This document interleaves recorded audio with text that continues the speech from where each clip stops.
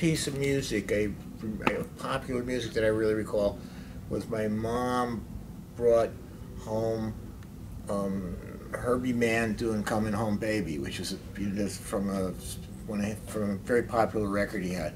So I remember that, but that it didn't really. I wasn't really deep into music until later on with the folky period. And then I discovered that in New York they had WJRZ. Was Jerry White maybe was the DJ? Was that the right name? And he used to play all the folk music, all the early stuff, and I really got into Joni Mitchell and then Dylan, of course. And Dylan was probably more of an influence on me prior to the rock stuff, the folky stuff, And I remember and then in the background there was always the Supremes and all this other stuff was going on. And I was like a little too young to get into Elvis. I never really paid much attention to Elvis. And I went to some jazz shows. I saw guys, Stan Getz at the Cafe A Go Go. My friend and me used to go see all that kind of shit sometimes, And I remember the Beatles showed up, and I was had a kind of Justin Bieber reaction to it, like, oh, it's Teeny Bopper at first. But then when I got the record, I bought the record, and that was it. I was totally hooked on the record.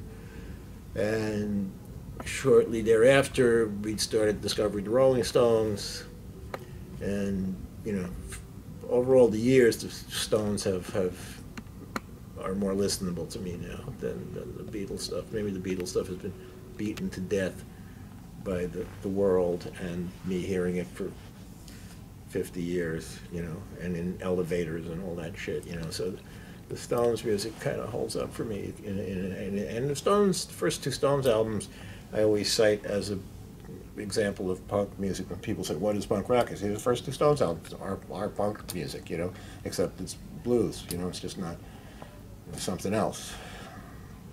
I remember buying the first Beatles album on Coney Island Avenue in a hobby store that sold records. I also used to listen to a lot of soundtracks too. I was a real movie soundtrack buff even before that. I loved the Lawrence of Arabia soundtrack, and there's a Shirley MacLaine movie called Irma la Douce. I really loved the soundtrack to that. I used to play that all the time. So and her, Peter Gunn and all the Mancini stuff. I kind of grew up with that stuff too, even before I was listening to rock music too. The rock scene was heavily entrenched in the West Village when I was coming up, in 64, 5, 6, all the way back then. Everybody used to go to the West Village and hang out, and Love and Spoonful was there, and and then I had that experience where I opened up for the Velvet Underground, where I had a really close friend I grew up with who was got a job working for the factory for Andy, and he was the gopher at the factory. And he would go to Andy's house when he lived with his mother and wake him up in the morning and, do odds and ends. He was, he was probably like 16, and he had waist-length blonde hair, he was really cute, so it was unusual at the time. And we were all playing all the time by then. And at some point he just came to my house. We all used to congregate at my house in Brooklyn, and he said, the Velvets are playing at this place uptown, and the opening band isn't going to show up, so you guys want to do it? So we all got on the subway with our gear, and we went, and we got to open up for the Velvet Underground, and Maureen Tucker let us put her drums upright, so the bass drum would be upright, and we used their amps and stuff, and it was nobody there, and Andy was off in the shadows. It was maybe 20 people there. It was a great thing, though. It's part of my musical history. I was hanging out met Debbie in '73 at the first show of the Stilettos at a bar on 24th Street, which was downstairs from a loft that Elda, one of the other girls in the Stilettos, shared with Holly Woodlawn. And I went to the first, and I thought Debbie was really amazing and gorgeous, and so I became the first permanent musician. They had like transient musicians. They used to switch off all the time.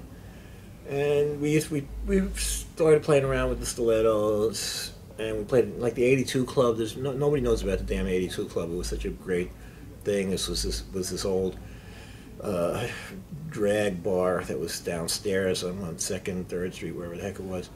It was number 82, whatever street it was on.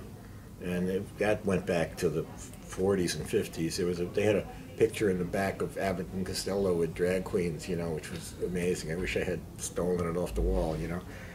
And it went back, had a strange sort of mafia history. I could see all those. It's like the scenes in Performance with all the fucking guys sitting around watching the transvestites. But